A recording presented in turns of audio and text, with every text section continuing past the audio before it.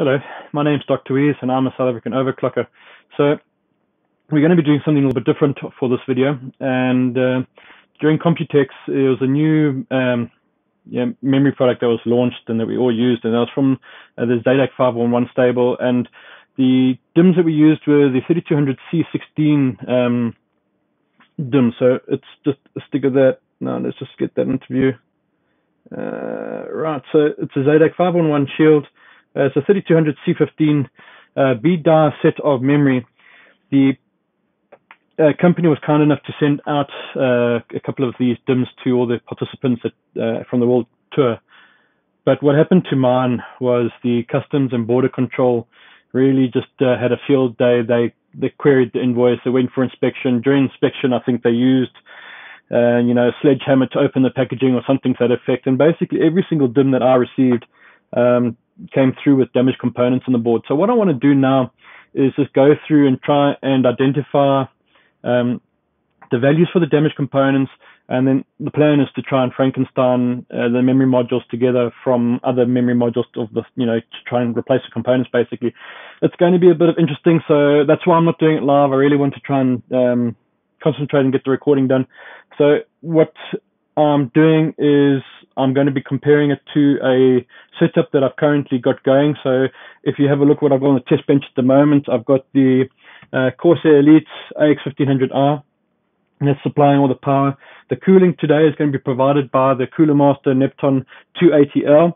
So that's an all-in-one water cooler with the 140mm fans on it.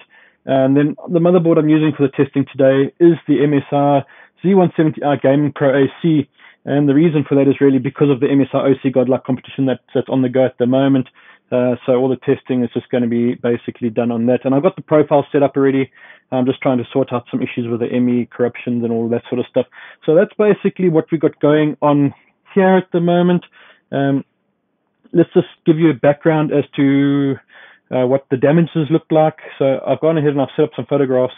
And if you have a look here, you can clearly see I've highlighted the damaged components.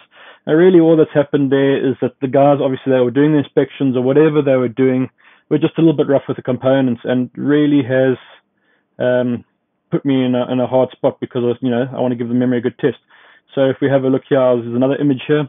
There you can see that's clearly damaged, and then I've got some other images here. We transition that across. You can see there's just components missing, components that have been damaged, and it's a real mess. So the plan is to use a hot air gun and to remove the damaged components, then measure on another DIMM that has still got the components in place to see what the value is of the components, and then hopefully from there I'll be able to find the components of other memory sticks that are no longer any good to me. I've got a whole stack of memory all over the place in this room, so ranging from DDR1 all the way up to far too much DDR4 lying around at the moment. So I'm going to Frankenstein that all up and get it to work. I'm going to change the camera views around a bit, and hopefully you'll be able to get a good eye of what's going on. That's the reason why this isn't live, is so that we can really try and get as much on camera as possible. Anyway, guys, let's get on with it. I've got things nicely set up here. What you can see is I've got my trusty mag light, which basically just makes things a little bit easier for my old eyes to see what's going on. I've set up a camera right here by the workspace so that I can switch to that view in a moment, so I can show you what I'm going to get done on this module. The first step is what I'm going to do is just let me show you what I'm going to do. So we've got this memory module here. There is a damaged component at that point there. So the first thing what we're going to do is we're just going to tape off the area with some heat-resistant tape to protect the solder points and everything else around where we're going to be working. We don't accidentally get short out another solder point or something to that effect. So I'm going to mask that off. Once I mask it off, I'm going to clean up the solder pads. Then the step after that is I'm going to recover the same component off another stick of memory. I've decided that I'm butchering stick number 3 for components, and I'm taking off there and then placing onto 4, and then that should be a successful fix. So I'm going to go ahead and tape that up.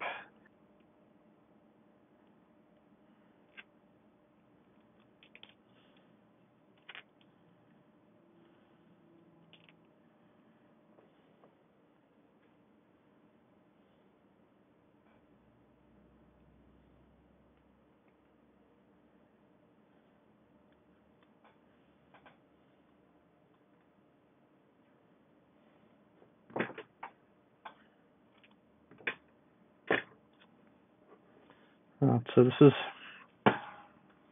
it's not very delicate work, it's just you try and be as accurate as possible.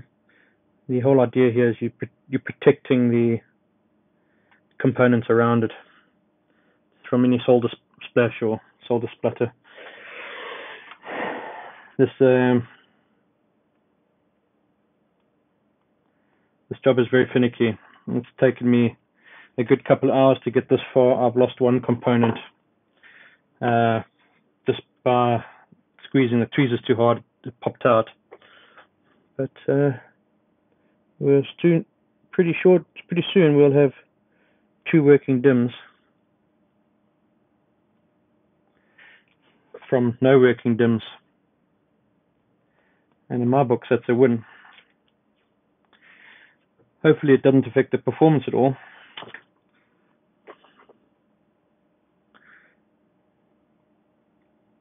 Alright, so that's that taped up.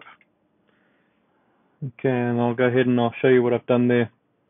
Alright, so basically what I've used is this tape, and you should be able to see there's the mark where the faulty component is. You can see all the components around it have been protected, and just that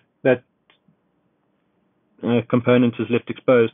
So I'll now use the soldering iron to remove the damage, what's left of the old component, and just clean up that solder point, and then get ready to put the replacement part on.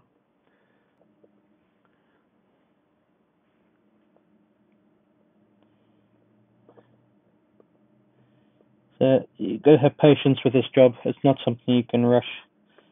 I spent hours on this today already. I fixed half of module 2. I've got one more component to reinstall on that chip. I got a bit frustrated that I had removed the donor chip from DIMM number 3, but as I was cleaning it up, it slipped out of the tweezers and I lost it. So I'm a bit frustrated with that, but I'll find another component. So I'm just busy cleaning up the solder pad,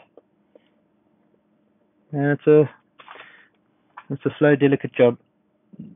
Really, you don't want to be rushing. You don't want to be rushing this part, because you don't want to damage the solder pad first of all, because once it's gone, it's gone. And you don't want to get solder onto any other component in the region, and that's the reason why we tape it off. So that's that basically done. Let's see if we can get it to focus on there. Right, can it focus? And focus on my finger. Come on, focus. Okay, it's not going to focus, is it? Okay, well, there we go. So that solder pad is now cleaned up, and it's ready for its replacement.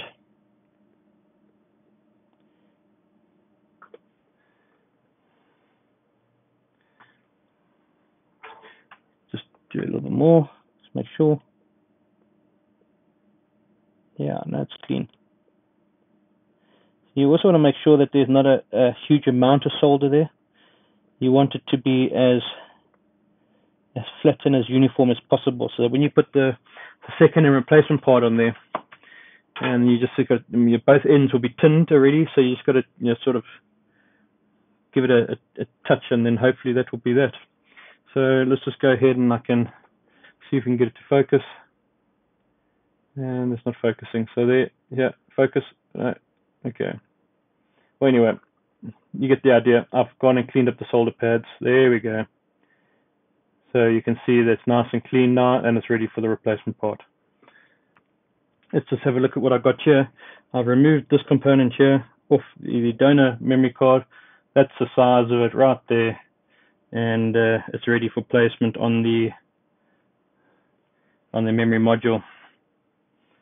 So we're going to go ahead and bring our memory module back in, and like I said, it's a second-hand part, so it's already tinned. I've made sure that it's clean and that it's not shorting underneath. And what we do now is we put it in place, and we get a little bit of solder on there and test with a multimeter, and hopefully we're good to go. Okay, so we've got the replacement part in place, and we're just getting it in place, and then we're going to touch the solder on the one side, then swing it around, and we'll touch the solder on the other side. Just really go and make sure that we got it sitting nicely. And of course, the components are so small, you've got to use tweezers.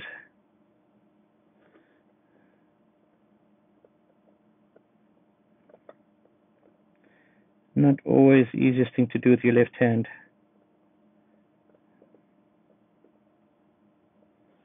Okay, so that looks good. Let's go ahead and just try and get a little solder to take there, and that's that. We'll do the other side.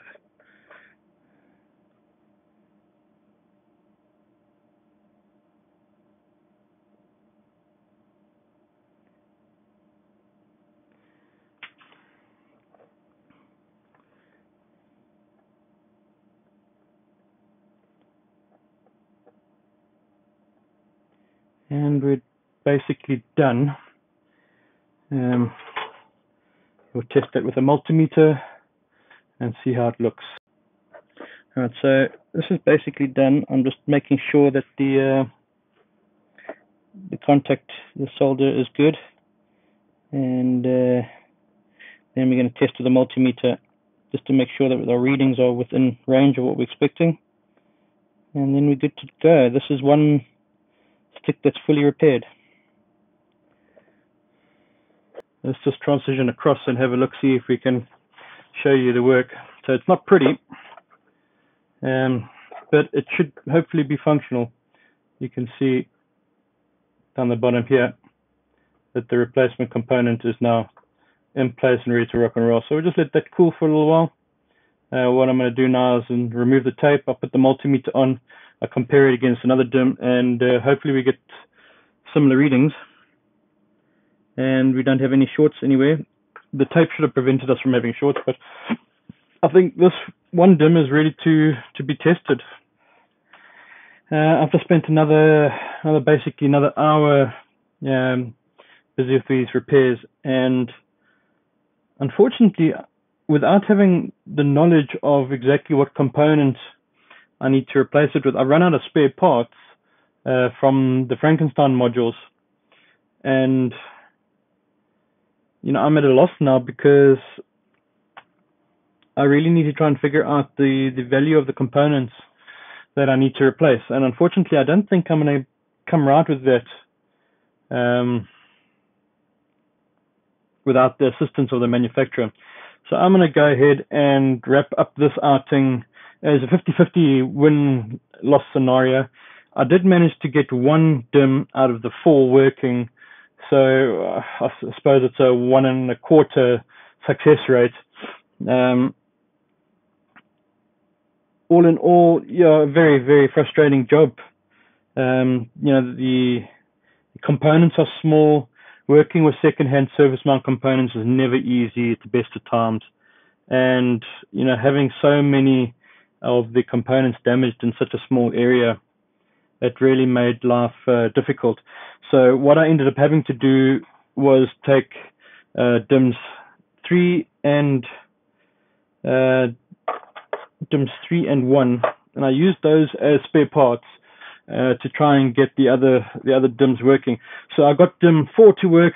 Whether it's working 100% or not, neither here or there. I guess it's 8 gigs of RAM that wasn't working before. So yeah, look, it's been an interesting day.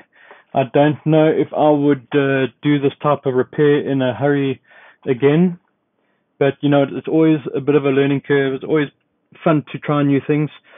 But what else can I say? I'm a bit disappointed, but yeah. So I guess we'll just wrap this series up. I hope you've enjoyed watching this little bit of a different experiment of mine. And guys, I guess what? Until next time, happy benching.